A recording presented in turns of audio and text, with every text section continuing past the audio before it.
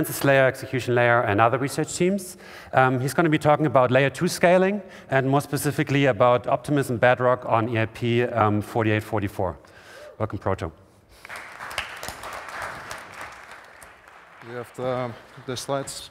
Thank you. Hello, everyone. It's good to be here.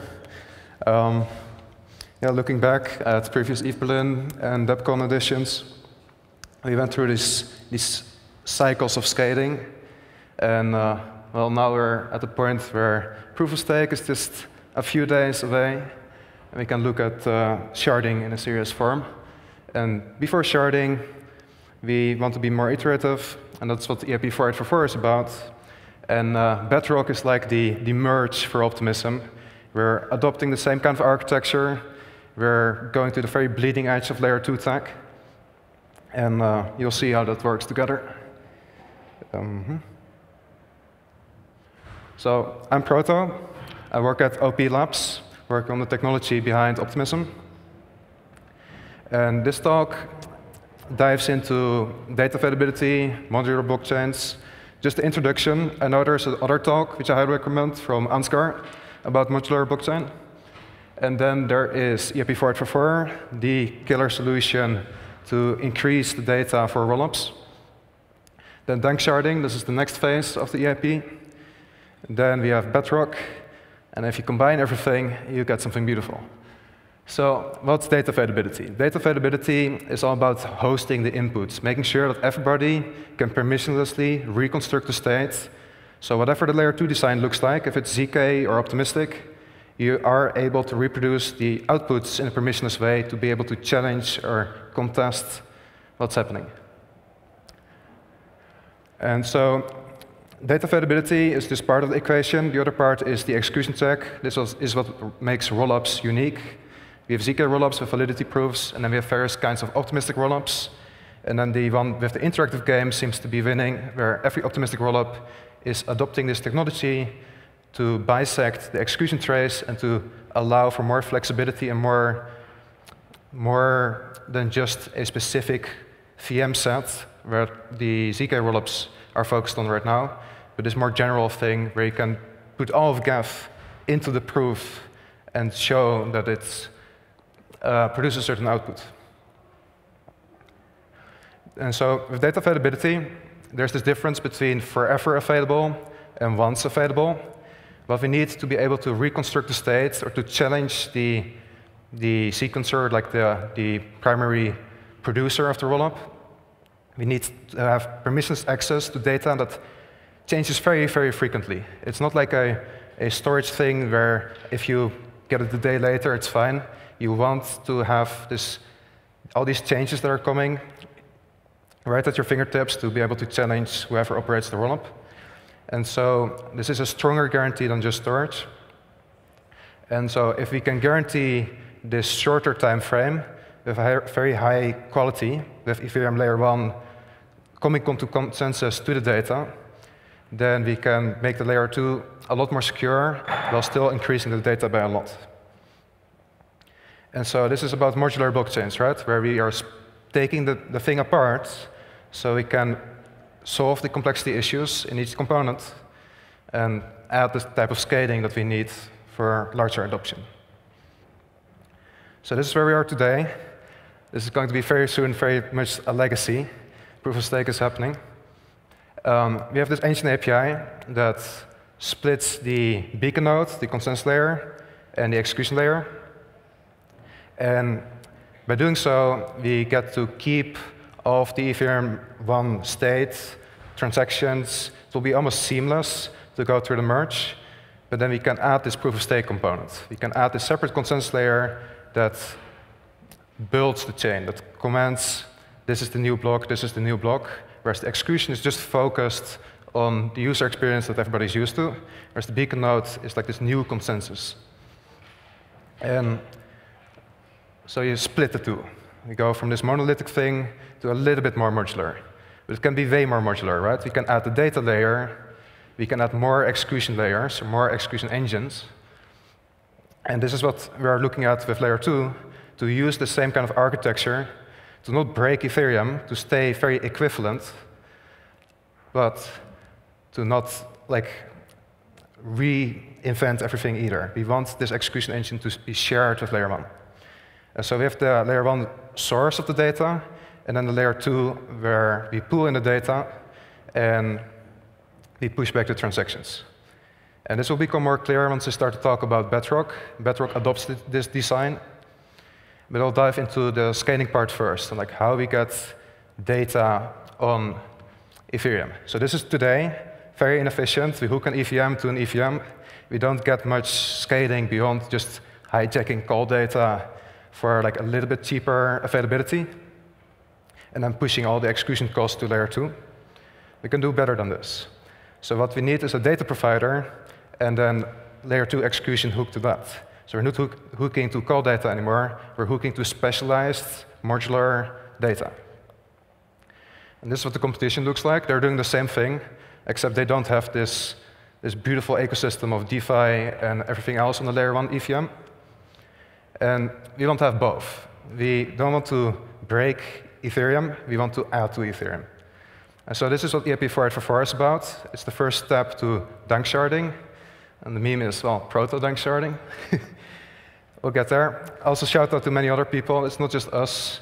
We have people working on the cryptography, on DevNet development, on specifications, and I'm sure many more people that I'm forgetting about. So shout out to the whole crowd backing this EIP. And then we have this combination of layer 1 EVM and this new thing, layer 1 availability. We're adding this to the consensus layer of layer 1. And then now we can attach many more EVMs, many more capacity from layer 2 to layer 1. Better data availability. And so this is the life cycle of a transaction that adds data to layer 1. It starts with layer 2. We bundle it up. We compress it, whatever we need to do to basically pack it up for layer 1 availability. We put it in the layer 1 transaction pool. The transaction gets confirmed by Geth, but then the data as a sidecar is moved to the beacon chain. It doesn't stay with Geth. It doesn't affect the EVM. The EVM is just execution. Blob data is a consensus task. And then we retain it in the consensus layer for long enough to secure the layer 2 usage, so like approximately a month, perhaps. And then afterwards, the layer 2 should persist it. It's their job to host their own historical data, but it's the job of layer 1 to provide the security layer that layer 2s need for this challenging game against the sequencer. And this is what the lifecycle looks like. I think the previous slide is clearer about this, where we're going from layer 2, from the sequencer that produces data, through layer 1, and then back into the layer 2 verifier that reads the data. I'll make these slides available so you can have a closer look. And then what's the block transaction about? We have EIP-4844. It's like the regular transaction type. We add this little field called the versioned hashes. These are these references to blobs to commit to the data. But then the data is kept separate as a sidecar and moved into this new consensus layer. This is what the actual transaction type looks like. It gets a little bit technical, but it does have these arrows, these commitments, to make sure that everything is consistent and that the things that live on the consensus layer and the things that on the execution layer match. And then, yeah, like we have blobs as a sidecar. It's not part of the EVM state sync, so you can sync your Geth node independent of the consensus layer. And as long term, this enables us to go for full dank sharding. Full dank sharding is this process where not every node has to host all the data, but instead we use sampling to split the data availability. There's this little extension to the engine API to make sure the sidecar data makes its way into the beacon chain. It's almost trivial. The hard part here is the transaction type and the transaction pool. And then we can think about rollup integration. Again, this gets a little bit into the weeds. But we thought about ZK proofs as well as optimistic proofs when designing this EIP. How do we get to a point where the data can be verified to be available, be used efficiently as part of this validity proof or fraud proof? The ZK proof is a little bit complicated. ZK in general is complicated, but what happens is that we're doing this proof of equivalence, where we have the data commitment, and then we have the ZK-specific data commitment of the choice of the layer 2. We show that they're equivalent, and then you can do the remaining part with the ZK proof to show that we are going from one previous state that's already confirmed on layer 1 to a new state that introduces certain new imported data. And so this is the second part where we check the validity proof and import it and change the state. Similarly, interactive fraud proofs, they have this oracle, or this introduction of pre-images to go from the previous state to the new state with new transactions applied. And what we do during the oracle, we use the precompile that shows just a little part of the data. And the bisection game allows you to just have to prove one step. So you don't have to show up with all the data on layer 1. You only have to show up with the little part of the data that was involved in the contested execution step. So what's the full length sharding? Once we have this separation, we can go even larger. We want to make the data available, but we don't want every node to host all the data. So what we need for this is data availability sampling. And this is this random poking around to make sure that other nodes also have the data. And a very clever design making data redundant enough that if you are making these random queries, the chances are extremely high that you can ensure that the node actually does have the data. And then in aggregate, if every validator is doing this, and we come to a 2/3 consensus around the data, then we can make sure that we follow a chain where all the data is in fact available without actually forcing all the validators to host all the data. And the nice thing about this is that we don't require any changes to EIP-4844 on the execution engine. It's just going to be a beacon chain upgrade at this point to go even larger. And then we get to this immense availability throughput number, which is already an increase upon 4844. So we're talking about somewhere between the order of 100 times to 1,000 times compared to what we have today, making layer 2s a lot more usable. And so with length sharding, we get even more of these EVM bubbles on layer 2, and we can host a lot more of their data. So what's the development status here? I've kept updating this slide over different conferences. We are making good progress. We have breakout calls, specification improvements, hackathons, workshops. And then at ETH Berlin, we're also going to experiment. So keep your eyes out for that. Or join us if you're at the hackathon. This is the work that's going on. We have specifications, prototypes, API specifications, more specifications for the cryptography that's involved. And then we have a DevNet up and running with some simplified fee structure. The next task is to evolve this DevNet to the next version of the specification that properly implements the fee structure for these blob data transactions. OK, so how are we going to fit a rollup on 4844 in practice? Well, the current rollup technology is not sufficient, but we are getting there to a point where it's so modular that we can swap out data very, very easily. So what Bedrock does is it adopts the merge architecture, and then we're able to support SnapSync. We're able to support block propagation. We're able to support a fully equivalent execution environment, so equivalent that we don't have to change anything about GAF, except the option to insert deposits from layer 1 into layer 2. And, well, the deposit transaction type itself, of course.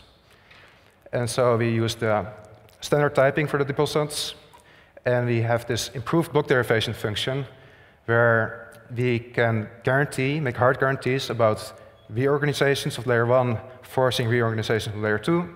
We can force the deposits to get processed by the layer 2 chain within certain time frames. And so we limit the the sequencer in such a way that we can guarantee safety for users. And today, many rollups, they have poor support for reorgs, or like they have a very large confirmation depth, and they don't do this proper block propagation. Bedrock will solve these problems, and we will get to a much faster form of syncing by adopting layer 1 tech. We don't have to duplicate or like make these conflicting implementations of different things. We can share this technology and then improve it together. So this is what it looks like. We have the beacon chain, execution chain, GAF, or other EVM1 clients. I think Nethermind also has talks during this conference. Hope to hear more about the scaling on layer 1 as well. And then we have the OP node that proxies data to the layer 2 execution engine. And I'm saying proxy because the OP node doesn't have a database. It's literally just following layer 1 data and layer 1 consensus to keep the layer 2 in sync. And then this way, we don't have to make many changes to GAF. And so we have the backbone, essentially, the layer 1. This is the thing with utmost security, utmost availability, everything right. But then we have the layer 2, where in the happy case, you can sync much, much faster. You can get 2-second blocks. You can get more gas per second. And yeah, this is what a modular blockchain stack looks like, or the beginning of it. And then we have a data provider separate from the execution on layer 1, enabling the rollup node to both scale the data as well as process the deposits and interact with the ecosystem of layer 1, with the DeFi ecosystem. You want the best of both worlds. You don't want to separate the data into like some third-party platform. We get both from layer 1. And then we have the engine API, just like we have on layer 1, on layer 2, to update the GAF node. So we have a test node. It's just up and running, very experimental, but very fun during the hackathon to play with. It serves all the regular things you expect from an EVM chain, very latest version of GAF, literally just rebased a few days ago. And you can play with it and see the 2-second block time, get the hang of like the larger throughput, better compression, and check if anything breaks. We are trying to do more of this partner testing to make sure that our integrations work as expected before we go live. And so how does it look like if we combine these technologies? We take 4844 and we take Bedrock, and we only really have to change this yellow bubble, the layer 1 retrieval. All the other parts of Bedrock stay the same. It's very modular. You don't have to change this monolithic thing. And so the raw transactions on layer 1 are replaced with blob transactions. And Bedrock otherwise just works the exact same. So this is what the OP stack is about. Flexible data availability, flexible proof system, flexible execution engine. We can eventually support zk proofs. We can change the engine to some other thing, maybe move or whatever else you would want to support. And data availability is the first target to be able to scale further than just what call data supports. This is what it looks like. We have different modules for the sequencer side to be able to submit data and to submit output routes, or these are called proposals or state routes, to be able to withdraw from the layer 2 back into the layer 1. And the key part here is that the batching is separate, completely separate from proposing, so you get to be able to host your data elsewhere. And then combine the two, via experimentation, benchmarking, sync tests, maybe KZT ceremony integration. And this is the bleeding edge of layer 2 scaling, where we get scale and we get Ethereum equivalent execution with higher throughput. So check out, if you want to check Bedrock, bedrock.optimism.io. If you want to check out the EIP, it has its own website with an introduction. There are more resources for developers also, linked in the website, also in the HackMD. And then you can find us on Discord, and you can find the EIP work on the R&D Discord. And we can scale Ethereum together during the ETH Berlin hackathon. Thank you.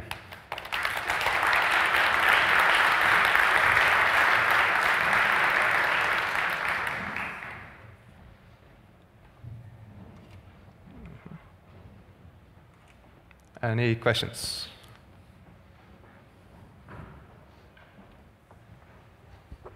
Hey, how's it going? I have a question around custody games, or serving this blob data. For a layer 1 validator, other than in the block, they have commitments to the blobs. Do they have any obligation to serve the blob data like going forward for the month or anything like it? So we are talked about this data availability, where we have different timescales of short-term availability and long-term availability. The trickiest part here is the difference between finalization and non-finalized data. Once you have sampling or once you have a proof of custody, you can definitely reorg away from unavailable data, as long as you have not finalized the layer 2 chain. Past finality, it's a different story. You cannot reorg away anymore. But what you can do is to make the finality guarantee so strong that you know that so many actors on the network did see the data that there's no way to really get it lost, and rather you make sure that one honest actor is enough to resubmit the data to the others. And so data does stay available for the full month that we intend with EIP-4844.